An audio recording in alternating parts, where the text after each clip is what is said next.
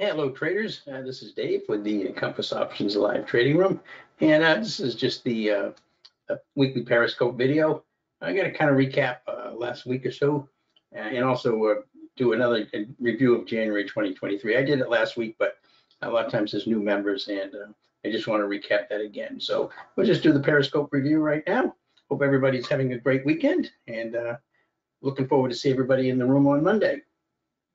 And first, a disclaimer: all signals and trading opportunities we provide here, orally, written, or electronically, are for educational and demonstration purposes only. Trading is very risky, so you should never trade with more money than you can afford to lose.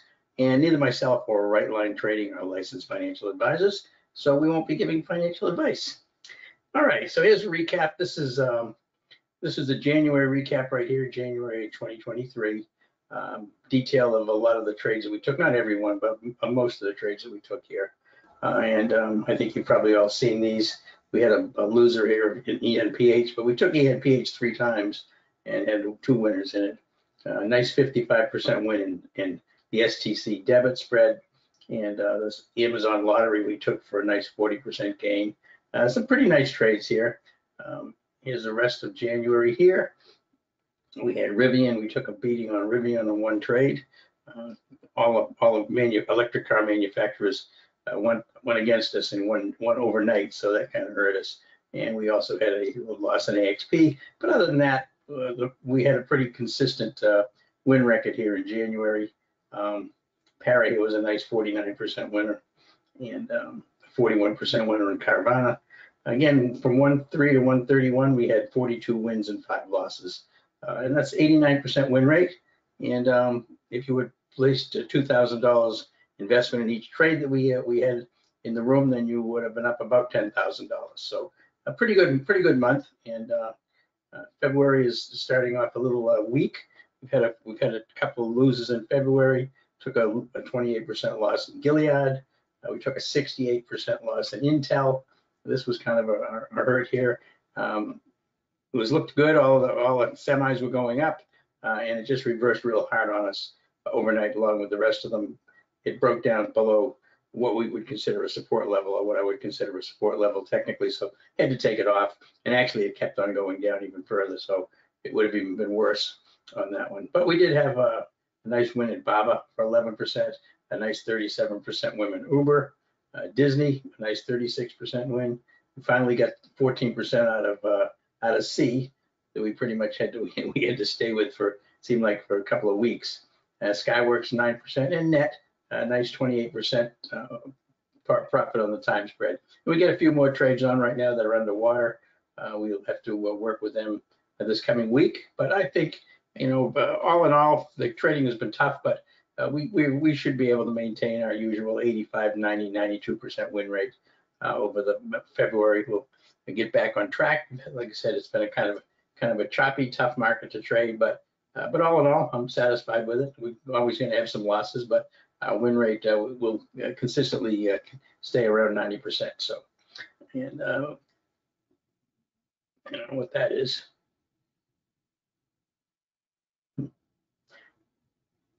Yeah, I guess this is let me see. This is, I guess, yeah, this is the same thing again. This is the last page of the 212, the January 2023. So I get that repeated in there. This is I'll leave this in here. This was the my Excel spreadsheet on the trades we took in January, all of them, and so you can look at that if you'd like. Again, we've got quite a few trades in there, and you can see all of those with the this is a result of if you had $2,000 invested in each one of the trades. Carried overnight means obviously we get into it in a day, and we kept it till at least overnight. It could be just 1 overnight, it could be 5 overnights. I just identify which stocks we took and we kept overnight. So you see a lot of overnight trades.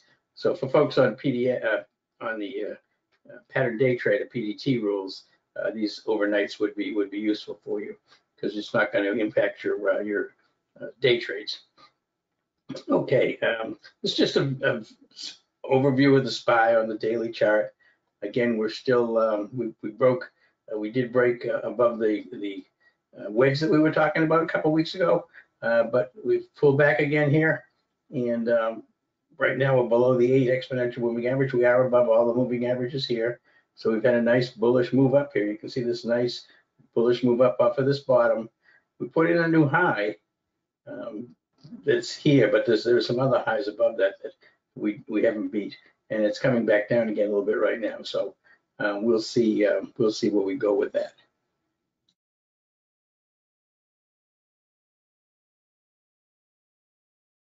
Excuse me, I did cough. So anyway, so that's the SPY. Again, we don't really know if we're going to retrace back to the 50-day or the 200-day moving average, or if we're going to turn around and break to the upside. We do have the CPI on Tuesday morning. That's going to be a fairly large catalyst for the market. So kind of talking about the consumer price indexes, which will be tell us what inflation is. It makes a big difference to the Fed. So that's why it'll be such an important number on Tuesday morning.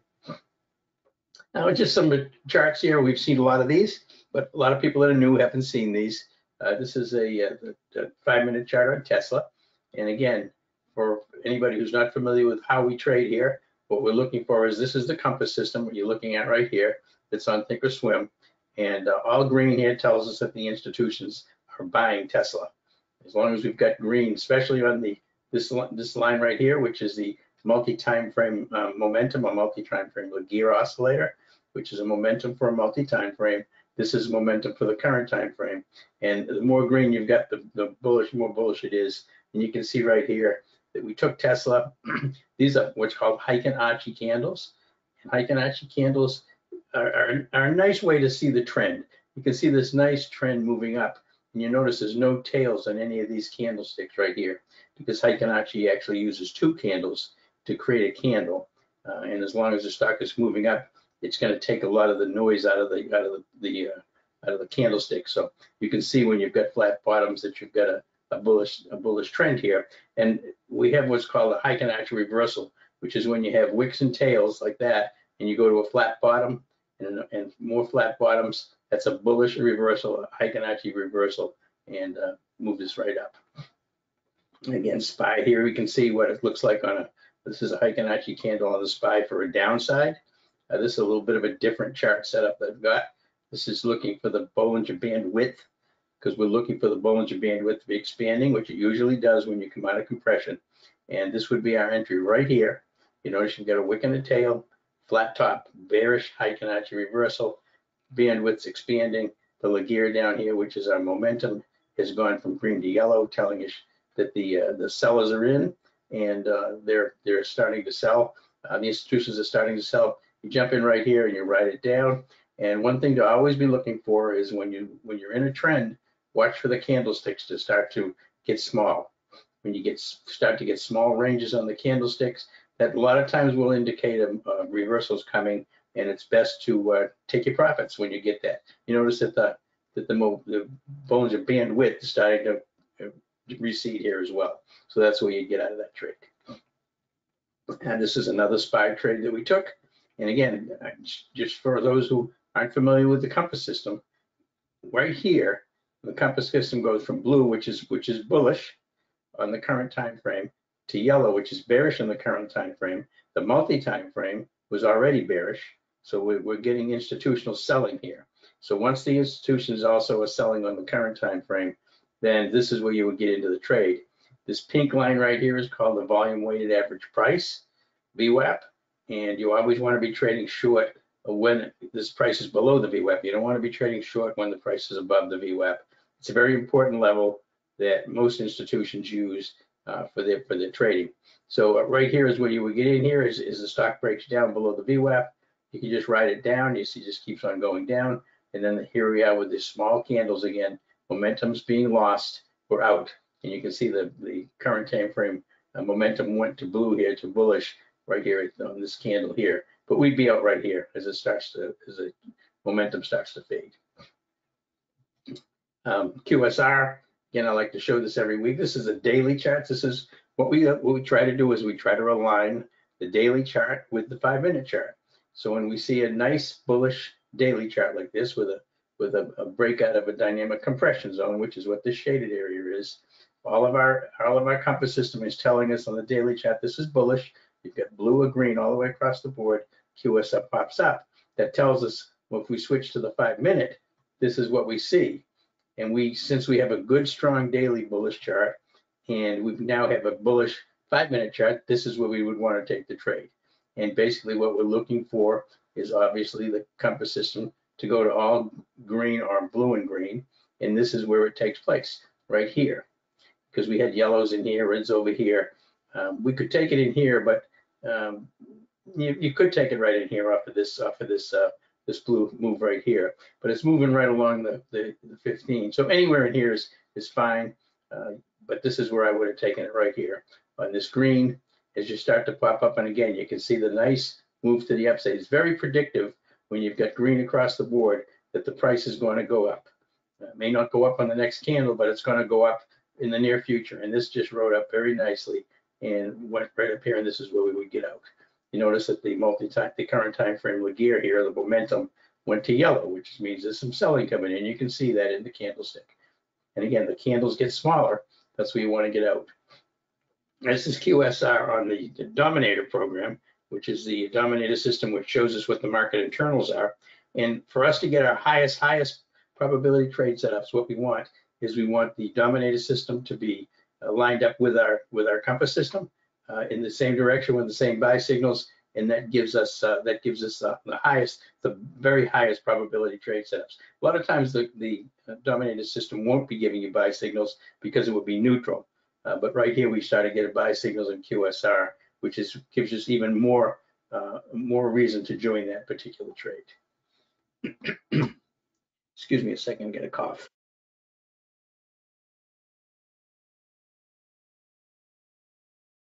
All right, sorry about that.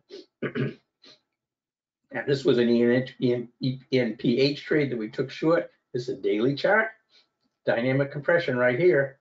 Everything going yellow or red.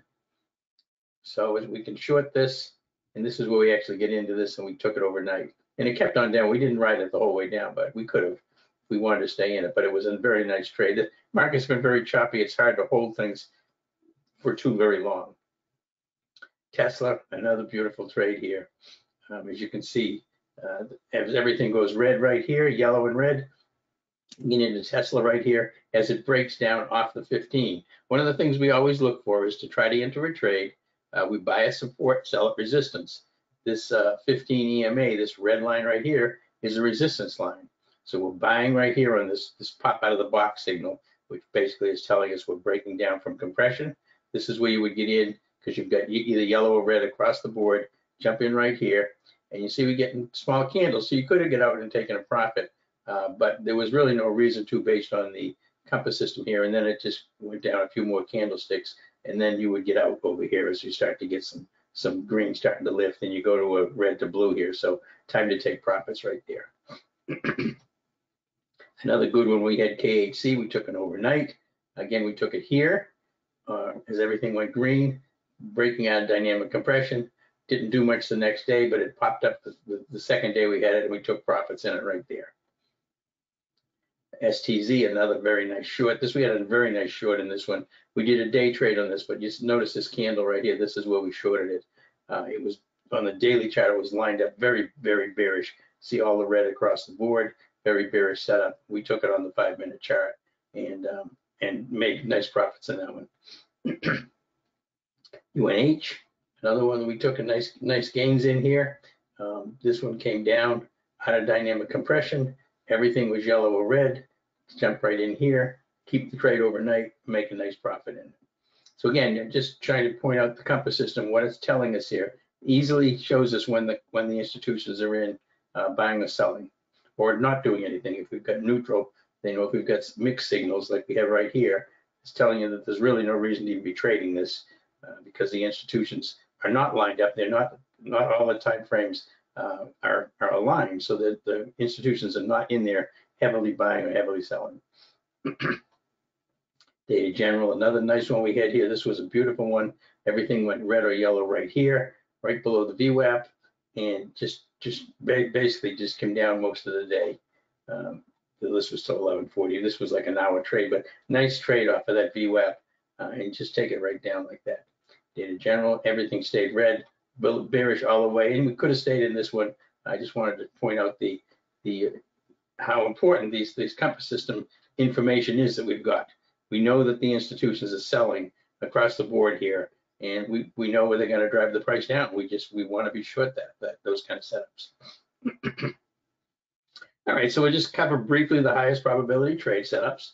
We try to use them. The very, very highest are going to have the dominator signals and background color aligned. So on the dominator, if we've got a green background, it's bullish, or pink background is bearish. And if we have a buy signal with a green background, that's a very strong market internal setup. And if the compass system aligns with being also bullish, then you've got an extremely high setup. We want to be taking trades, breaking out of dynamic compression zone is one of the ways. We also would be buying off of VWAPs when it bounce off of VWAP, bounce off of 15 EMA. In other words, what this is saying is buy at support, sell at resistance. I just wanted to give an example, but buy at support, sell at resistance. If there's a Heikin-Achi reversal candles, that gives us more confirmation of the reversal. We only want to take breakouts in the same direction as the stock's current trend. So if you get a stock that's bearish on the day, and all of a sudden you get a breakout of dynamic compression to the upside, but the stock is red for the day and has a downtrend, you don't want to be taking that. Those are what's called counter trend trades, and we don't want to take any counter trend trades. The reason for that is the overall trend has been set by the institutions. So when you get a counter trend move like that, in other words, you're trying to pick a bottom and see this short stock reverse to the upside, this is where the retail traders come in and try to catch the bottom. But the trend has been bearish by the institutions. And if you don't have any indication that the institutions are actually in there buying at that point, which you usually don't, then what's happening is the retail traders are trying to catch the bottom. And what's going to happen is the institutions are going to come back in and start selling again after the retail traders come in and try to drive it up. And they're going to just take the money away from the retail traders. You don't want to be trading with the retail traders. You want to be trading with the institutions. And you'd also want to be trading in the same direction as the current market trend if there is a trend in the market. So on bullish trending days, we want to be looking at mostly longs. And bearish trending days, we want to be looking at mostly shorts. And we can tell that from watching the SPY index, and also by looking at the dominator system telling you what the overall market internals look like. And obviously we want the current, the modified Laguerre for the current time frame, or the momentum for the current time frame on the compass system to be aligned. So we want that to be green for bullish or blue, and red or yellow for bearish. And it's the same thing for the multi-time frame momentum. That's one of the other lines on the compass system we looked at. We want those to be the same color. Bollinger Band expanding is also helpful. And you want to select stocks that have relative strength or relative weakness to the SPY. You're much better to be trading stocks that have relative strength, relative weakness to the SPY, because of the fact that if the SPY reverses on you, if the market starts to turn, the stocks that have relative strength or relative weakness are going to hold their gains, or at least their losses will be much more under control, because of the fact that they're outperforming the SPY. So a SPY reversing is not going to hurt a relative strength or relative weakness stock as much as it would the stock that does not have relative strength. So we look for those. If it's going to be a swing trade, the daily must match the 5 minute as well. I use this for basically all my trades. When I take a trade, the first thing I do is look at the daily chart. If I'm going to be long a stock, I really want the daily chart to be also bullish, because if it's not, you don't have the flexibility to stay in the trade. If the trade goes against you during the day, you really have to get out. You can't really stay in it, because since the daily is not bullish as well, then you basically can't hold it overnight. You're not lined up for an overnight long, so you have to get out of the trade. So you don't have the flexibility. So generally, most of my trades, almost all, will have the daily chart and the 5 minute chart aligning. The pop out of the box signal also adds conviction to the trade, and you want to have patience. Waiting for compression break is going to reduce the risk substantially. Buying at support, selling at resistance is going to reduce the risk substantially. In other words, don't be chasing after momentum stocks as they shoot up or shoot down, because you're much too likely to get trapped in there, and you don't have really a good stop level to get out at. Okay, and again, the compass dominator combo, which we talked about all the time. If you've got a bullish dominator system with, in other words, a green background and a buy signal, then you've got a really strong market internals to go by. And if the compass system lines up with the same thing, in other words, bullish on the compass, bullish on the dominator, those are the really high probability trade setups, and vice versa for the bearish, of course. And it's also usually possible to take larger trade size, and possible to stay in the trade longer. It really kind of depends on the market. You don't really want to be trying to stay in trades long if you don't have a trending market, because you're likely to get reversals. So, and during the day in the room, I'm always talking about if we've got a choppy day, or if we've got a trending day, or if we got a low probability day. It's important to take your profits quickly and not stay in trades too long. And the best entries, of course, when the dominator aligns, is bounces off the 15, bounce off the VWAP, break out of dynamic compression, any good support resistance level that confirms the stocks is reversing or bouncing. Just a kind of quick recap of what I'm trying to accomplish in the Compass Options Trading Room, what the goals are. I want to help all members become consistently profitable under all market conditions. Market was terrible in 2022, a year-long bear market. Haven't had one of those in a long time, but we still made good money. But it's very important to be able to learn to be able to adjust your trading strategies to the market at hand. We're still bearish, even though we've had a nice bounce, but it seems like we're getting closer to the market bottoming out from the bearish and turning into a bullish trending market, and we will change our strategies quite a bit at that point in time. I'm trying to teach members most effective use of the compass and dominator systems, educate members on identifying and trading the highest probability trade setups while being patient. This is really important. As I've said many times, our objective here is not to make trades. Our objective as a trader is to make money. That's number one.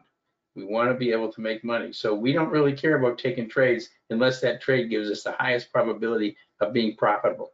That's why I always say we trade the best and we skip the rest, because you don't want to be out there taking trades that are 60 or 65 or 70% likely to win, because there's too many chances of those things going against you.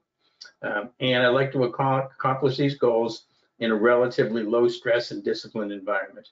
I've been in a lot of rooms, and a lot of scalping rooms and hyper scalping rooms, very, very stressful. There's obviously there's always stress in trading, because it's, you've got money at risk, so you're going to have some stress. But what I'm trying to do is have a room that has a relatively low stress and disciplined environment. No frenetic trading or frenetic panicking over trades. We look at everything very logically, very disciplined, and that's trading as in a calm state of mind is much better than being really hyped up on the trade. Trading should not be an adrenaline producing business. That's a burnout situation. Trading should be very methodical and disciplined, and it should not be exciting. Making money is nice, but it should, if you're getting emotionally involved in the trade and you're really excited, it's whether it's losses or gains, you want to try to take that out of your trading. So that's why I want to do low stress and a disciplined environment. Again, just a quick recap of the 2022 trading environment. I won't do this again next week, but I know some new people and I just wanted to cover it. We had a year-long bear market, worst since 2008 financial crisis. The most difficult trading environment in many, many years, and many traders that I know who were full-time traders gave it up in 2022. They couldn't take it. They lost too much money. They blew up their accounts, but they just couldn't trade anymore.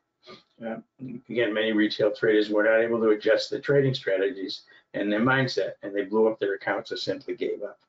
A lot of traders have been trading in a bull market for years and years, and a bear market comes along and they just keep trading the same way, and that was the end of a lot of them. And swing trading was particularly difficult because of the many gaps at the open and the violent bear market rallies that we had. You know, markets trending down, but you get these very vicious rallies in a bear market. And if you're short with short swings, those gap ups can kill you. And that's why swing trading was so high. And I will point out, if you survive the 2022 trading environment, you're well positioned to be a consistently profitable trader going forward. It was a very harsh environment to learn to trade, but if you can trade in that environment, you can trade in any environment. This is just a quick performance recap of 2022. All of our live room trades, we had 340 total, 298 wins, 45 losses, so 86% win rate, profit factor 2.16, which is very good. Live room trade using the compass only. What I've done is looked at the trades from October, November, December, and the reason I did that was the dominator system became available in our first part of October, and I was using the compass system and the dominator system in conjunction starting in October. So when I look at this, and we're looking at compass only, what that means is we were lined up on the compass system, but we did not have the dominator system in our favor at the time. It wasn't against us. In other words, if we were trading long, the dominator system didn't have buy signals, but it didn't have sell signals. It was neutral. So this is just using the compass system, and the dominator system wasn't giving us confirmation, but it also wasn't giving us to tell us not to. And we had 151 total trades, 135 wins, 89.4% win rate. They're pretty nice. With 14 losses, which was 9%, and 2 scratches. Profit factor 3.57. So you see, starting in October, we're actually our profit factor is actually going up from what it was the first part of the year, as we get better and better at using the highest probability trade setups. The live room using the compass and dominator in combination. This is, again, we use the compass system, and every time we took a trade, when the dominator system was also in agreement, we had 123 trades, so fewer trades, about 30 trades fewer, but we had 119 wins, which was a 96.7 astronomical win rate, and 3 losses. I seriously doubt we can maintain that kind of a win rate, but that's 119 wins out of 123 when they're lined up was extremely impressive, even to me. I mean, it was really great. Profit factor of 12.41, which is sky high on those trades. Now the SPY super system, and these were beta tests. I hadn't called these out in the rooms, but the SPY super system is basically the same as this, using the compass system and the dominator system together, but on the SPY, on the SPY index. So I'd be trading puts and calls on the SPY, and what we would have is the dominator system giving us buy signals on the market internals. The compass system telling us that the SPY was a buy. It'd be a green across the board on the SPY. On the 5-minute chart, and also that we were bouncing off a support or resistance level, buying at support, selling at resistance, and that is the SPY super system. And a lot of these trades don't last an awful long time, but we did 100 trades, 86 wins, 10 losses, but notice the profit factor here, 14.17. So even though we only have an 86, I say only, we have an 86% win rate, that's still very high, but the profit factor was higher because of the fact that because we were trading the SPY so quickly, we would cut our losses more quickly, and we'd have much bigger winners than losers, which is why that profit factor was up there at 14.17. This is just some information on put credit spreads. As a video I have on that. This is a post on using debit spreads as profitable day trades. Fibonacci candles. This is a link to the library. I have lots and lots of videos in the library using the compass system to find the highest probability trade setups, using the compass and dominator system combined to find the highest probability trade setups. There is a video on what I call a funnel, which is basically just showing you the criteria that we use. Basically, you take your prospect, drop it into the funnel, and if it comes out the bottom, meaning that most of the criteria has been met, then it becomes a trade. And there's a lot of, I have a lot of videos out there. One on doing time spreads over earnings, put credit spreads, doing debit spreads for weekly profits. Quite a few trades. The compass system indicators and how you use them and what they mean and how to use them in trading. Just a lot of those. So if you get time, go there. I try to keep the videos to 25, 30 minutes so that they're fairly small chunks that you're not going to get. Hopefully, you're not going to get bored too quickly. These are some of the stocks I'm watching for tomorrow. XOM, these are bullish. XOM long, BKI short. I'm sorry, BKI long, TEX long, ETN long, and CDW long. These are the 5 that I saw tonight that look pretty good. Short side BTI, JD looks very good short, MGA, HOLX, and Shake Shack. Those are the ones I like.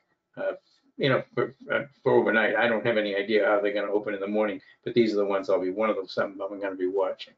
And again, the entry criteria, if you're looking for long entries on any stocks, you want to see them break over Friday's high with a high probability trade setup. For shorts, you want them to break below Friday's low with a high probability trade setup, and try to take trades that are trading with the market trend if there is one. Markets, this is Sunday night, the market's down a little bit right now, but not an awful lot. The market's down a little bit. We'll see where it opens in the morning. So anyway, that's the Periscope for this week. I appreciate you taking the time to listen to the video. I appreciate all the time and effort you guys have put into the room, putting in your comments and questions. Make sure that you participate in the Discord room that we have. We have 2 traders, Dr. No and Savvy Trader, that are in there all day long, posting the trades we talk about and the trades we take. And they also post charts of stocks that you may be interested in, or if Savvy Trader sees a trade that he is looking to take, he goes in and he posts some really detailed information about the specific trade based on the chart, his criteria for it, and he gives you a nice list like that. Very, very helpful if you're trying to learn why particular trades are high probability trade setups. So make sure you go in the Discord room and take advantage of that. It's a huge benefit to the members in the room. And if you're not on the Compass system and/or the Dominator system, I highly suggest you get it. The Compass system and the Dominator system, either one or both. I mean, they're one-time investments. You only have to buy the Compass system one time and the Dominator system one time. You own it for the rest of your life. You'll get all the updates for it. And I got a couple of new scanners that I'm working on with Sergio that I would like to be able to release pretty soon too. So if you own those pieces of software, you get the scanners with it, and you get any new scans that come along for the rest of the time you own it, which is as long as you want to trade, because you own it forever. So again, have a great evening, everybody, or day or afternoon, wherever you're listening to this. And I look forward to seeing everybody in the room on Monday morning. And let's all make some money tomorrow.